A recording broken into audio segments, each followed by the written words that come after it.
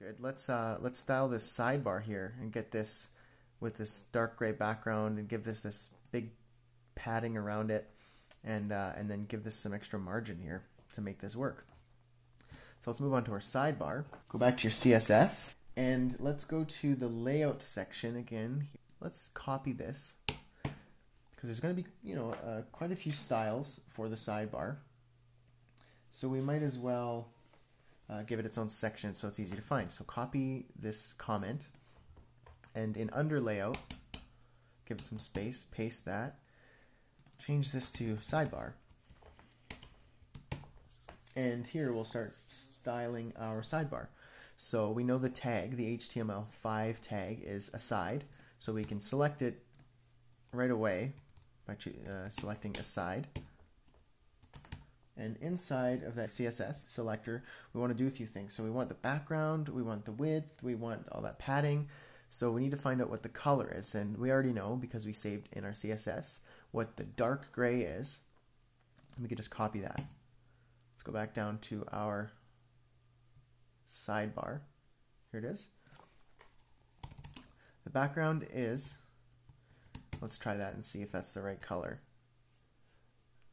Well, never mind the funkiness of this, but I can see already that this is not the right color because this is the background of the social icons and it's lighter than this. So I know that I'm using the wrong color. So it needs to be the lighter one, which is actually just gray. So let's go back down to our sidebar here. Paste that. And what we know is we can use a shorthand. Instead of using 6 digits that are the same, just use 3. And then it automatically translates that into 6 in the browser. There we go, I can see it. We're on the right track. We need to give it some width. And let's find out how wide it is. It's 4 columns as well, and so we know that that's 220 pixels. And there's 20 pixels right here that we're going to want to have in between the column content and the sidebar. So let's start off by trying 220 pixels and just seeing what happens. Let's give the color of the text white just so we can see what it's saying. Okay, so something looks wrong, and the reason is because well, let's try floating it and seeing what happens. So we didn't float it, and that was causing an issue. It needed to be floated up to the left here. I know it's confusing because it's actually up in the right, but if you read up on floats and how they work, floating it left is it's kind of a confusing concept, but once you figure it out, it's quite easy. So this is actually floating it left. So anyway, it looks like it's kind of there, but we still kind of look a little messy here. There's no padding, and this is right up against the column content, and we want to change that. So what we need to do is give it some margin left of 20 pixels. Save that and see what happens. That looks good. And what we need to do now is give it some padding. And the padding all around was 30 pixels. Okay, so we have the padding and the margin, but something happened. You can see here that the element is wider. It's not the 220 pixels that we initially made it out to be. It's actually significantly wider, and now it's not fitting in its section. The reason why is because padding adds to the width of the parent element. So in this case, we added 30 pixels on the top, bottom, left, and right, and 30 pixels on the left, 30 pixels on the right is actually adding 60 pixels of width to the 220 pixels. So now this element is 280 pixels wide, and that's not that's too big. So what we do to fix that is actually make the width, you minus the 60 pixels on the left and right from the width to make it equal 220 pixels wide. So 220 minus 60 is 160 pixels. And let's just comment this out and put a little comment here so we can understand what happened.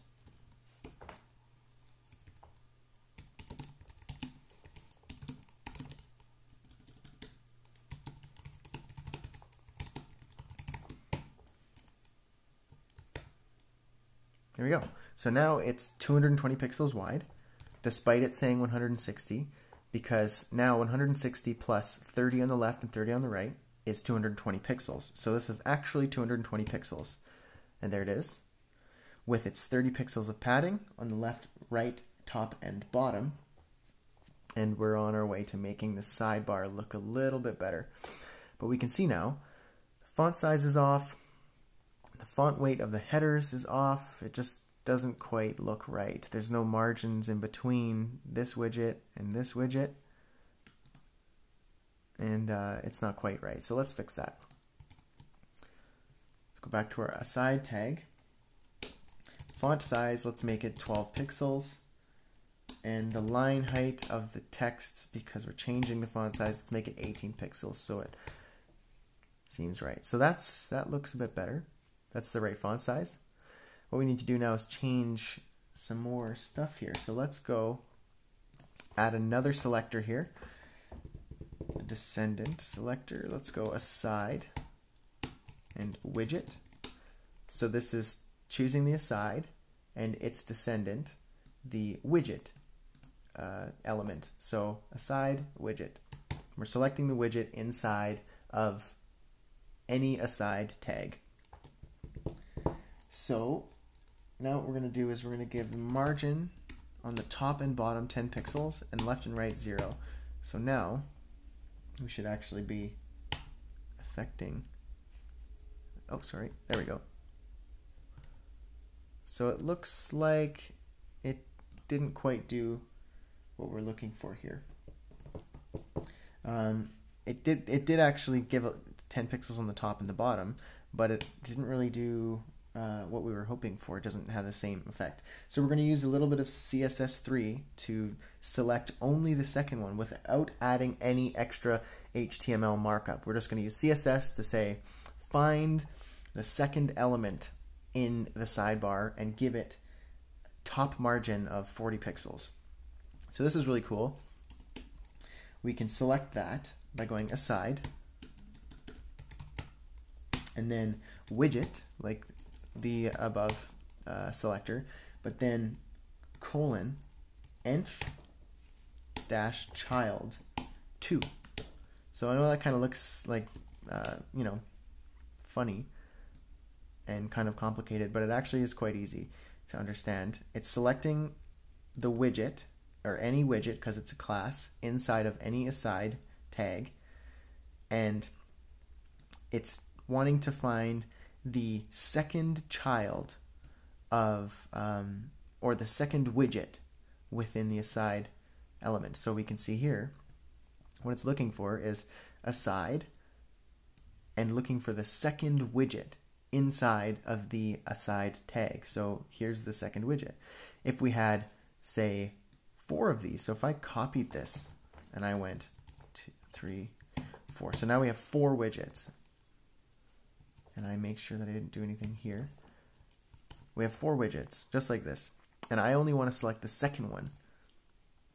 I can do that by doing this. And I now will say margin top 40 pixels. So you'll see only the second one got margin top. I can make this a little easier to see by going background pink.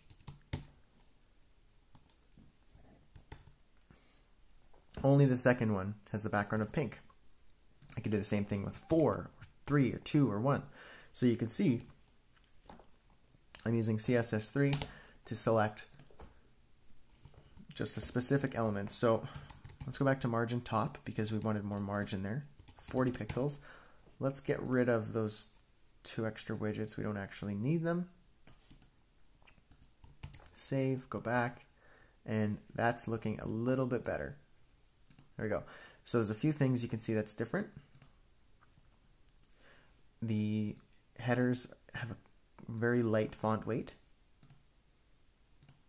and these social icons have more margin in between them, more spacing between them. They're not as tight. And when you hover over them, they jump up a little bit. They just do like this little 1 pixel pop-up, and it kind of gives a neat effect. It gives you a response to your action. You're hovering over it, and you know it's basically helping you. It's just the user experience is better. So let's do those things. Okay. So first thing we're going to do is change the font weight of those headings, and they're H4s. So back to your styles, below the aside selector here, aside, again inside of the sidebar. Let's go widget, H4. So this is a descendant selector. I'm selecting any H4 tag that is a child of any widget that is a grandchild of any aside. So it has to be in this order. I can't. This will only select level 4 headings that live within a widget tag that is a part of a sidebar. So this is very specific. Whoops. Very different than just, say, selecting H4. So this way I'd be selecting only level 4 headings, and that's not what I want. I want to select level 4 headings that are within a widget of a sidebar. So let's go font weight. 200, very light. Font size, 20 pixels. Margin, 0 top, 0 right, and 10 pixels on the bottom. So this is actually another shorthand I don't think we came across yet. What this means is 0 pixels on the top, 0 pixels on the right and left, because I stop at the third one, which means the bottom I want to have 10 pixels.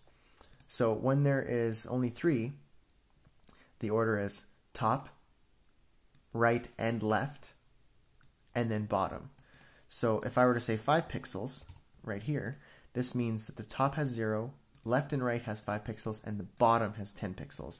So it's just another shorthand, and this means 0 on the top, 0 on left and right, and 10 pixels on the bottom. It's just shorter than writing that. Another way of writing that, but we don't need to add that extra 0. So there we go. Let's save that. See what it looks like. And that looks pretty good. Actually perfect. So now let's actually fix these social widgets. Or sorry, social icons. Aside. Socials. If I save that, let's see, hover. Oops, top, -1 pixel. So what I'm selecting here is an A tag. When you hover over an A tag, that is within a socials element inside of a sidebar. So pretty specific selector. And when I hover over it, I want it to pop up -1 pixels. So let's see if that actually works. It doesn't. And the reason why is because these elements don't have a specific positioning. They need to be positioned a certain way. So let's position them relative. This just allows it to be able to do some specific things. And this should now, actually, a better way of doing this is by writing and giving the A tag the position of relative. So it's always relative. And then do this once it's hovering. So still not working. And the reason why, I believe, let's see here. Maybe let's check our markup. Widgets, let's see. I think we don't actually have anything here with the class of socials. So I just kind of assumed that we gave this the class of socials, but actually we need to add it.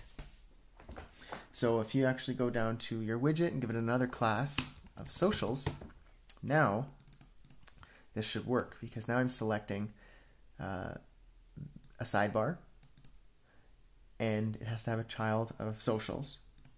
So instead of widget, I'm selecting socials, so it's specific, and any link, give it the position of relative, and then when I hover over a link, it's going to pop up -1 pixel.